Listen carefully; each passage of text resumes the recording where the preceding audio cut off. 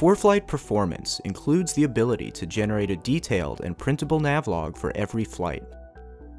Once you finish planning all the details of your upcoming flight, tap the Navlog button in the top left of the flight's view. This provides detailed information about the flight ahead, in a layout that will be familiar to most pilots.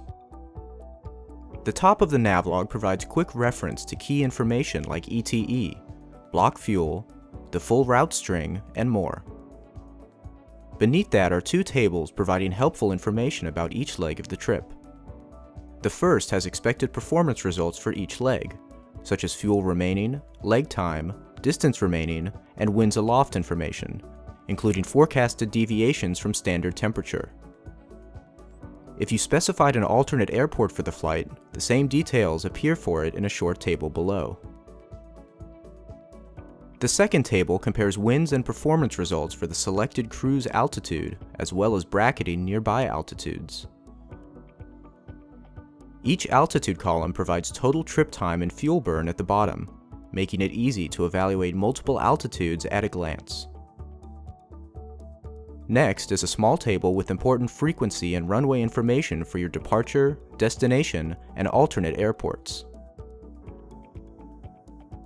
The bottom of the Navlog contains additional summaries of times, fuel, and weights, and also includes a section to capture actual performance results for the flight.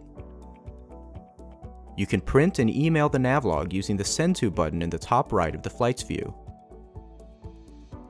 Changing any details on the flight's view will automatically update the Navlog next time you view it, but you can also manually refresh it by tapping the Refresh button in the bottom left. Return to the flight's view and tap Briefing to request a weather briefing for the flight. By default, this will retrieve ForeFlight's graphical briefing, presenting weather and NOTAM information in an easy-to-understand, plain text layout.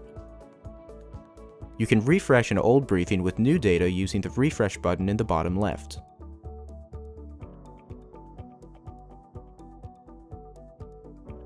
If you want to receive a traditional text briefing instead, you can disable ForeFlight Briefing in More, Settings.